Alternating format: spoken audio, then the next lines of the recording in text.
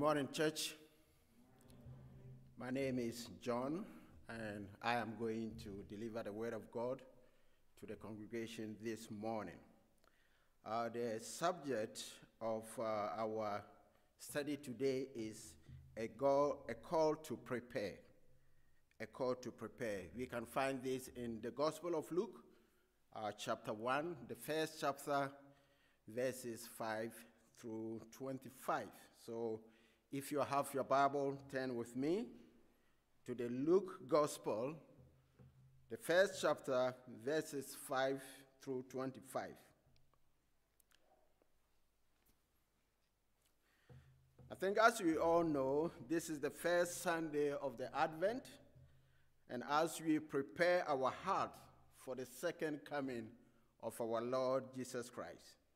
So in this sermon, we will look at the story of Zechariah and Elizabeth, who were very old in their age, as the angel reveals to them that they will have a son, even in their old age, who will go before Jesus Christ in the spirit and power of Elijah. So please turn your Bibles to the Luke Gospel. I will begin reading from verse 5. It says, "In the time of Herod, king of Judea, there was a priest named Zechariah, who belonged to the priestly division of Abijah. His wife Elizabeth was also a descendant of Aaron. Both of them were righteous in the sight of God, observing all the Lord's commands and decrees blamelessly, but they were childless because Elizabeth was not able to conceive, and they were both very old. Once when Zechariah's division was on duty and he was serving as a priest before God, he was chosen by lot, according to the custom of the priesthood, to go into the temple of the Lord and burn incense. And when the time for the burning incense came, all the assembled worshippers were praying outside. Then an angel of the Lord appeared to him, standing at the right side of the altar of incense. When Zechariah saw him, he was startled and was crippled with fear. But the angel said to him, 'Do not be afraid, Zechariah. Your prayer has been heard. Your wife, Elizabeth, will bear you a son, and you are to call him John. He will be a joy and delight to you, and many will rejoice because of his birth. For he will be great in the sight of the Lord. He is never to take wine or other fermented drink, and he will be filled with the Holy Spirit even before he was born. He will bring back many of people of Israel to the Lord their God, and he will go on before the Lord in the spirit and power of Elijah, to turn the hearts of the parents to their children and the disobedient to the wisdom of the righteous, to make ready a people prepared for the Lord." Zechariah asked the angel, "How can I be sure of this? I am an old man, and my wife is well along in years." The angel said to him, "I am Gabriel.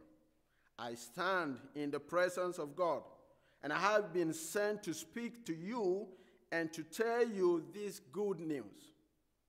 And now you will be silent and not able to speak until the day this happens, because you did not believe my words, which will come true at their appointed time." Meanwhile, the people were waiting for Zechariah and wondering why he stayed so long in the temple. When he came out, he could not speak to them. They realized he had seen a vision in the temple, for he kept making signs to them but remained unable to speak. When his time of service was completed, he returned home. After this, his wife Elizabeth became pregnant and for 5 months remained in seclusion. "The Lord has done this for me," she said. "In these days, he has shown me favor and taken away my disgrace among the people." Let us pray.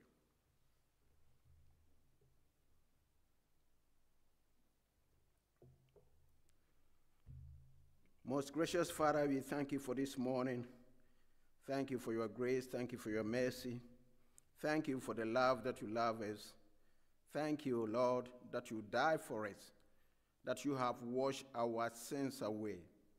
Father, you see us as your children, and you have called us to come and sit at your feet. I pray, O God, as I'm speaking, may you speak through me, and may your congregation, your word dwell inside your heart to transform people. In Jesus Christ's name I prayed. Amen. So in today's passage, the first important thing we see is from verses 5 through 10. This portion of the story introduces a faithful couple who are ministry with the Lord, who love God, and who lives integrity and honor before the Lord.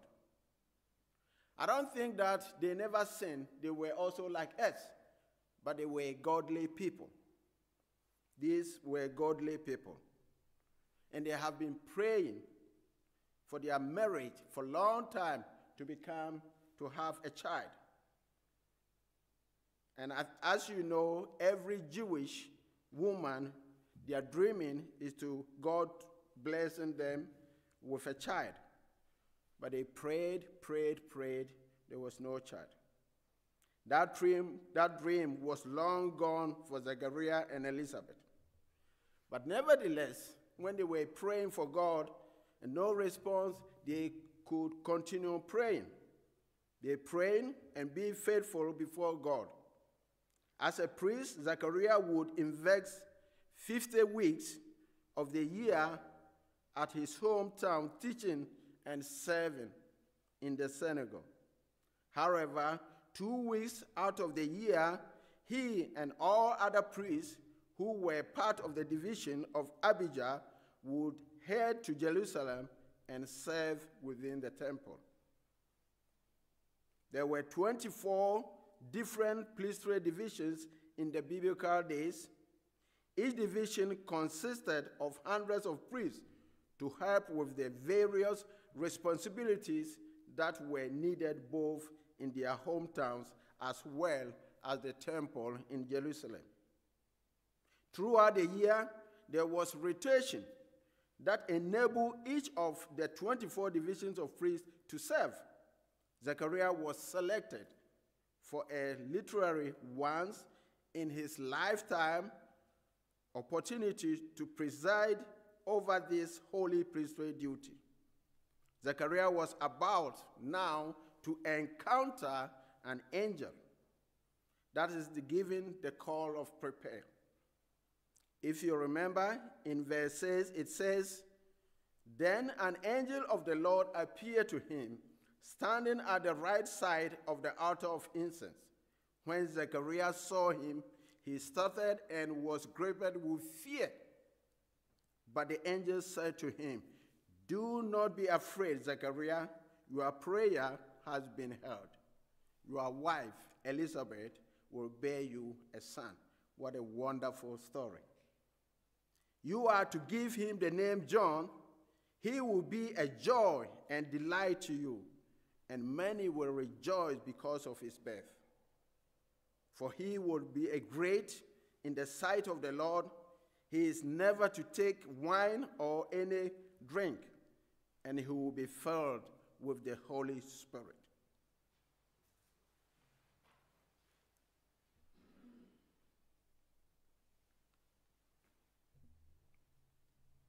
You see here, when Zechariah saw the angel of the Lord, he was afraid. Why was he afraid? I think Everyone will be afraid if you just see an angel of the Lord, because we are not used to. You remember the shepherds, when the angels came to them at night, they also were afraid because they are not used to. And I think everyone will be afraid. You remember at night the angel of the Lord appeared when they appeared to the shepherds, and the glory of the Lord shone around them, and they were terrified, says the Bible. And always the angel will say, don't be afraid, because I'm not going to harm you. I'm bringing you a good news. I don't think angels are coming to us to harm us, but they bring us a good news. Don't be afraid, Zechariah. Your prayer has been heard. Your wife, Elizabeth, is going to bear you a son, and you give name John. What a great news. But Zechariah couldn't believe it because he was very old. The wife is also old. How can an old woman and his wife get a child? He said, I am an old man. My wife is barren. She can never give child. And she's also in her old age. Zechariah doubted the angel's message. From Zechariah's human thoughts, his thoughts were ununderstandable. But with God, everything is possible. Whatever God promises, he's going to fulfill it, because he is a faithful God and can never lie.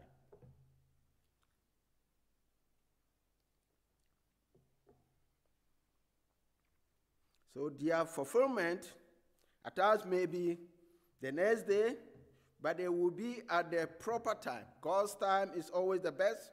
It can delay, but whatever he says is going to come true, he's going to fulfill it. So if you are waiting for God to answer your request, your prayer request, or your need, I think we need to trust him and remain patient.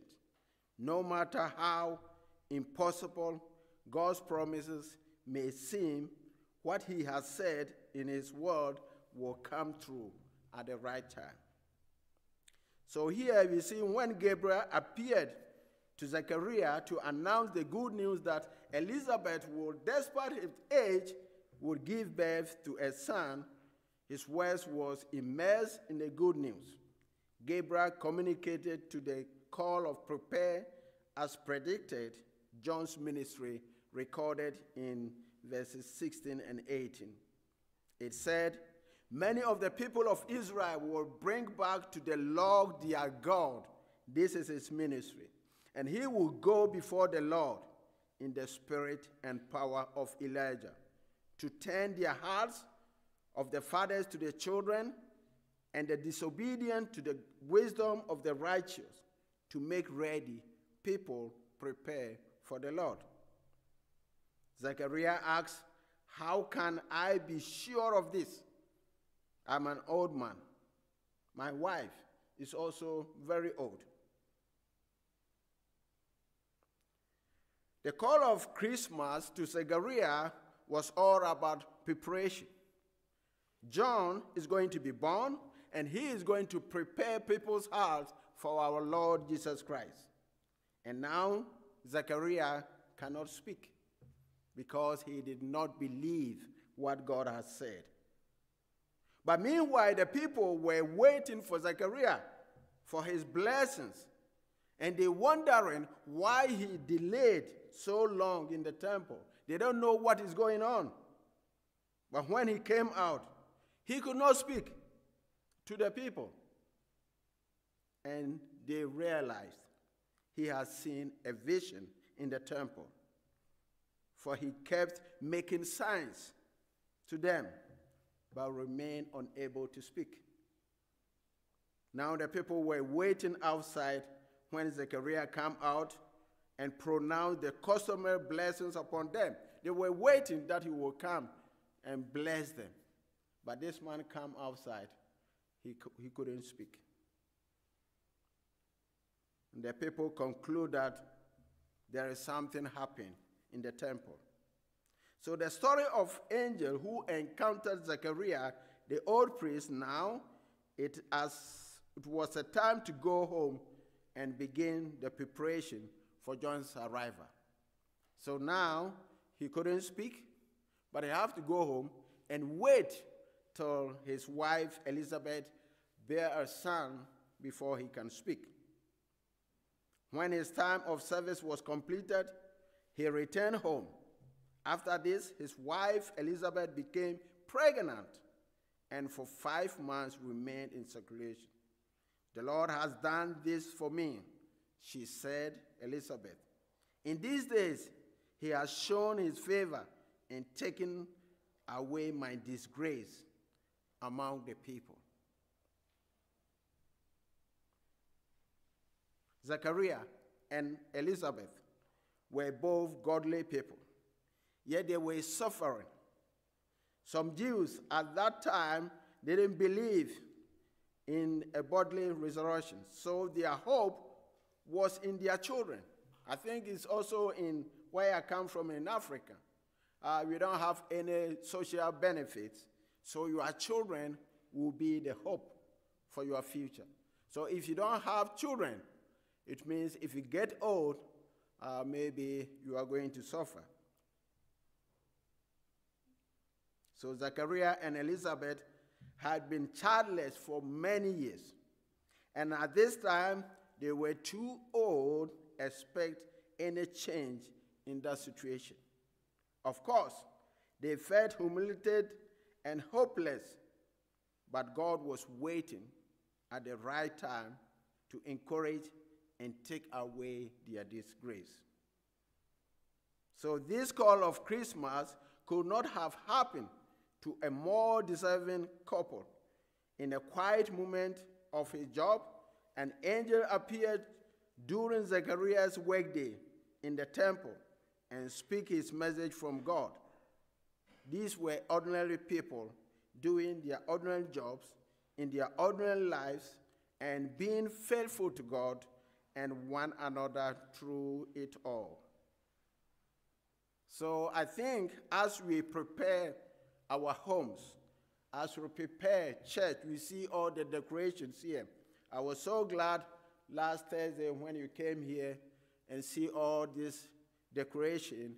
It reminds me that Christmas is on the way coming.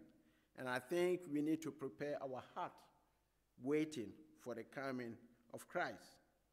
So we may invest time preparing our hearts for the advent of the only King, that is our Lord Jesus Christ.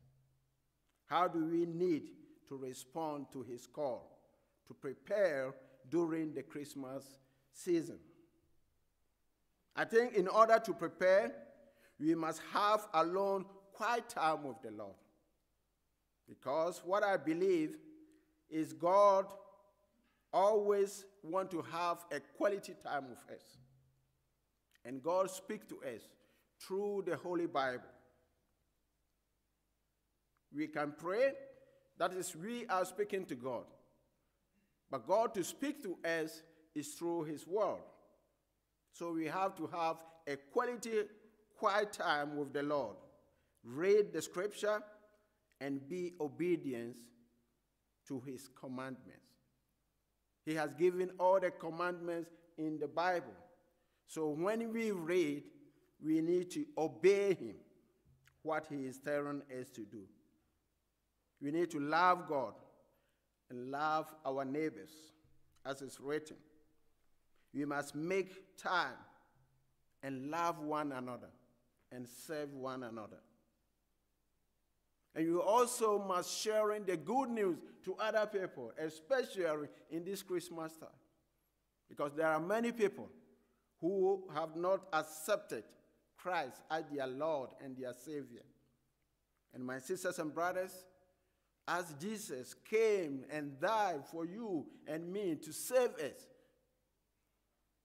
we have to show and also share the love of God to people who doesn't know him.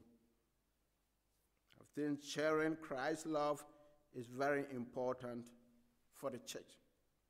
and this church, IBC, we have a mission that the Lord has given us, is to show God's love to people, tell people about Jesus Christ, witness to others, and teach them to love and follow Christ. I don't know about you. If you are and haven't yet accepted Christ as your Lord and your Savior, the Bible says in Romans 3:23 that for all have sinned and fall short of the glory of God. Everyone is a sinner. It's not because of what you are doing or what you have done. It's because of Adam. Adam sinned, and all of us who are the roots of Adam also fall short for the glory of God. The Bible says the wages of sin is death, but the gift of God is eternal life in Christ Jesus.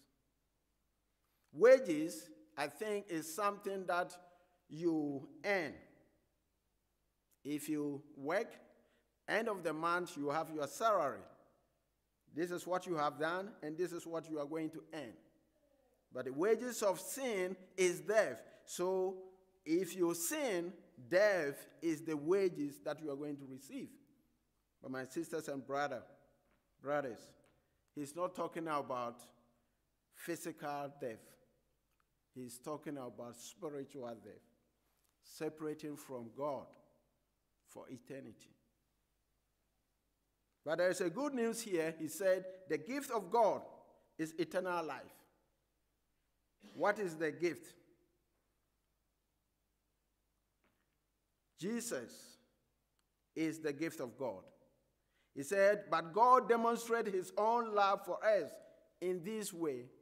Whilst we were sinners, Christ died for us.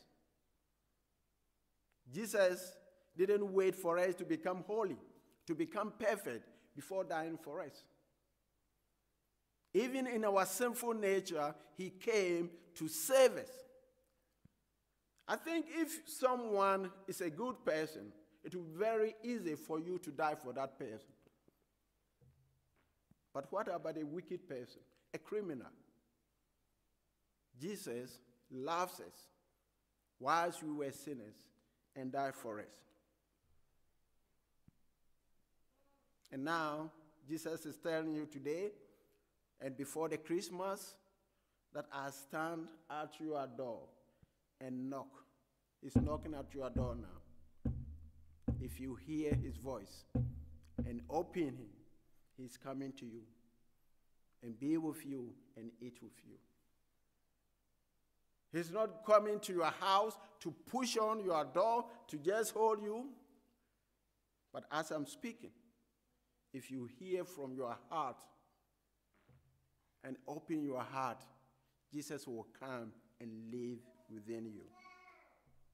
Romans 10:9, he says, if you confess with your mouth that Jesus is Lord and believe in your heart that God raised him from the dead, you shall be saved. For with your heart you believe, and with your mouth you confess. My sisters and brothers, there is something that no one can do it for you. You yourself have to come before the cross and confess Jesus as your Lord. So my statement I will be making today is 2,000 years ago. God offered you a gift. But right now, as I'm speaking, are you ready to receive this gift?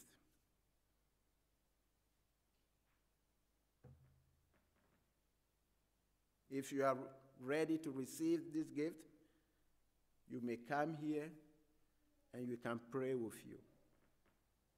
Or after the church service, you can see the leaders of this church and they will help you with the Bible. Let us pray.